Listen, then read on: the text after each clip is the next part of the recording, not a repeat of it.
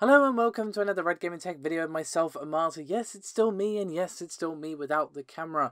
For those of you wondering, Paul landed safely in Seattle. He is just currently getting crucified by the monster known as jet lag. He has assured me, however, that he will be in fighting form for tomorrow, so you can look forward to your dose of Paul tomorrow. So, what do I have for you today then?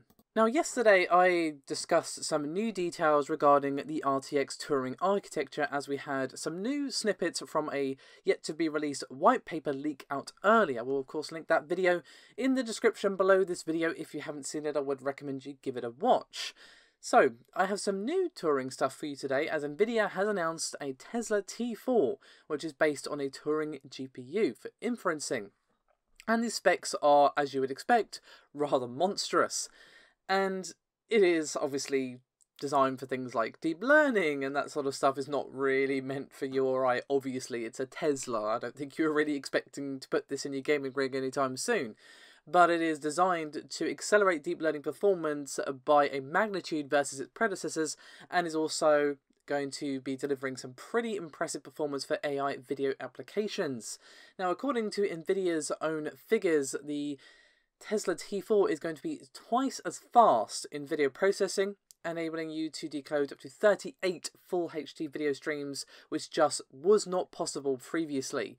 Now, we do have a bunch of specs for this particular graphics card, and unsurprisingly, it's very impressive, especially when you keep in mind this is a single slot PCIe form factor.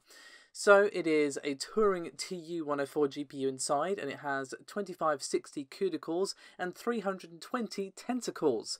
It is delivering 8.1 T-flops of FP32 and 65 T-flops of FP16 mixed precision, 130 TOPS of int8 and 260 TOPS of int4. And all of this is achieved with a pretty damn low TDP of 75 watts. Now, I also have a bit of a statement here from Nvidia regarding this, so let's get stuck in, as it's a little bit meaty. They say, quotes, "The Nvidia Tesla T4 GPU is the world's most advanced inference accelerator, powered by Nvidia Turing Tensor cores. T4 brings revolutionary multi-precision inference performance to accelerate the diverse applications of modern AI. Packaged in an energy-efficient 75-watt small PCIe form factor, T4 is optimized for scale-out servers and is purpose-built to deliver state-of-the-art inference in real time. As the volume of online videos continues to grow exponentially, demand for solutions to efficiently search and gain insights from video continues to grow as well. Tesla T4 delivers breakthrough performance for AI video applications with dedicated hardware transcoding engines that bring twice the decoding performance of prior generation GPUs. T4 can decode up to 38 full HD video streams, making it easy to integrate scalable deep learning into video pipelines to deliver innovative, smart video services." Now, unfortunately, Nvidia did not have anything for us in terms of how much this is actually going to cost or when it's going to be available, but I'm fairly certain that we can assume it's going to cost pretty much your firstborn child. So unsurprisingly, Nvidia are utilising their some 10 years of hard work with the Turing GPU in multiple places. Not exactly shocking. They have done this repeatedly in the past and probably will continue to do this into the future because, well, why wouldn't you, to be fair? And this is just showing what Turing is really capable of course, when it comes to deep learning. Well, of course, the reveal at Gamescom was heavily focused on, well, games and ray tracing and all of that. It's hardly a shock that it does deep learning as well, because we have seen that also touted a fair bit by Nvidia, and I guess this just shows what they could really pull off with this particular GPU when it comes to all things AI. But I actually have another Nvidia thing to discuss today, and that is actually regarding DLSS. So what we actually have here is a few games announcing that they're going to be supporting the DLSS technology, which we also learned a fair bit about at their Gamescom conference. So we have some newly announced titles, and we also have a list of titles that were already previously released, but let's focus on the new ones for this particular segment. We have Darksiders 3, Deliver Us the Moon, Fortuna, Fear the Wolves, Hellblade, Senua's Sacrifice, Kinetic, Outpost Zero, Overkill's The Walking Dead, Scum, and Stormdivers. So not exactly small names there. Obviously Scum is from Devolver Digital. I'm actually pretty hyped about that, I'm not going to lie. Hellblade has obviously been out for a while, but it is a fantastic game. Darksiders 3 is looking really good as well. Overkill's The Walking Dead, and so on. And they are joining some pretty heavy-hitting names. I'm not going to read them all out, but we have such games as Ark Survival Evolved, Final Fantasy 15, Hitman 2, MechWarrior 5, PUBG, Serious Sam 4, and Shadow of the Tomb Raider. But the long and short of it is now we have 25 games that are going to be supporting DLSS, and I would assume we're only going to be seeing that number increase as we not only approach the launch of the RTX 2080 and of course 2080 Ti, but as more and more developers get to grips with that technology, perhaps new games will be released that can use it that games already released can't, that sort of thing. And as with any new technique, it's going to take some developers time to get a grips with it and all that. So I would fully expect to see this supported more, but of course I could be wrong. But it is still nice to see a fairly healthy selection of games this early supporting this technology. So let's move on from Camp Nvidia to their arch rivals AMD. Now this is just a brief follow-up to the things that I discussed in yesterday's video, of course, where there was an interview with the AMD CEO Dr. Lisa Su and CNBC, where she touched on a few things. And now I just kind of want to follow up on that, as the main thing that is definitely going to be interesting out of all of what's going on with AMD. Obviously, we're very interested in Ryzen and what's continuing with Zen 2 and all that. And obviously, Vega 7nm and Navi and all that. But where AMD are really going to be gaining ground against Intel is going to be with EPYC and, of course, the follow-up Rome.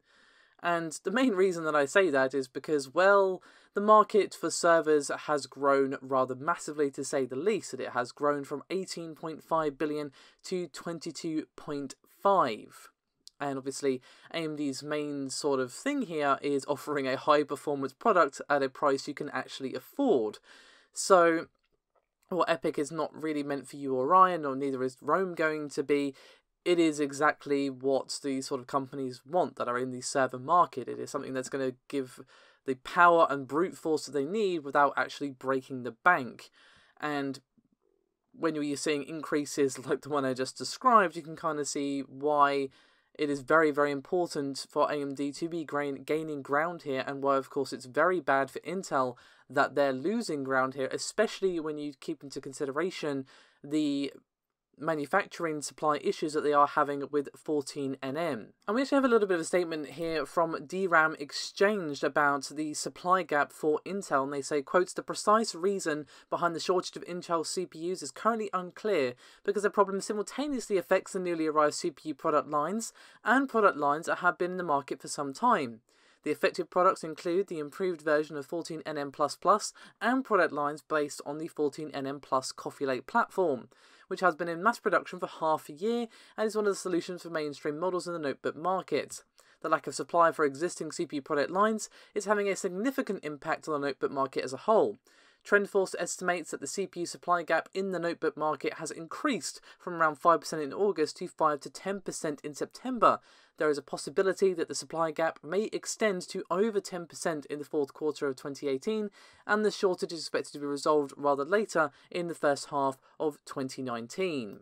And this kind of ties into the comments that I discussed yesterday from Lisa Su, where they cannot rely on Intel floundering and all that, but they can absolutely capitalize on their various woes, which are fairly numerous. Obviously, they've had a bit of a hit with the whole Spectrum meltdown things I discussed yesterday, and obviously the manufacturing supply issues that I just discussed. But the long and short of what I'm getting at here is that the server market is growing insanely fast, and as great as the take back we've seen from AMD, the comeback, the underdog comeback from AMD with Ryzen and all of that, and the future that we are seeing for Zen, and the expectations that we now have of them in the CPU market for the future, it has been the server market where we have seen them gain the most ground, and this is definitely where Intel are going to be feeling it the most, because as I said, it's a very, very lucrative market. But we're going to finish things up today with a bit of a benchmark leak for the Intel i9 9900K. So let's skip the introduction, shall we? Because I think we all know what the 9900K is at this point. So what do we actually have in terms of a benchmark? Well, it is for none other than TimeSpy. So let's get stuck into the actual results. We have a score of 10,916 and 36.68 FPS, again on TimeSpy.